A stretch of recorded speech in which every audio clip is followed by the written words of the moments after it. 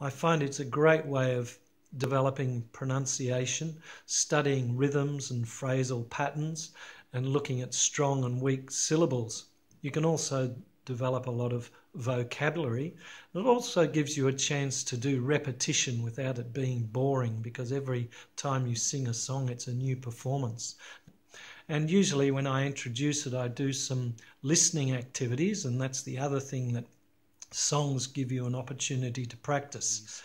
We are one and we are many, and from all the lands on earth we come. We share a dream and sing with one voice.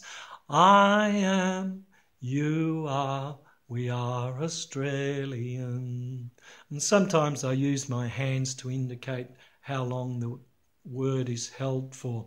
So you can use the close activities with this song. You can talk about the vocabulary, and also we can talk about the cultural significance of this song. What does it mean, we are one and we are many? So you can discuss the idea of multicultural Australia. Now, some of you might not be very confident with singing. Well, you've got the YouTube and recordings you can use, or if you're still not confident, you can just use poetry in the same way. So please have a go at using songs and poems in your classroom, and I think you'll soon see the benefits.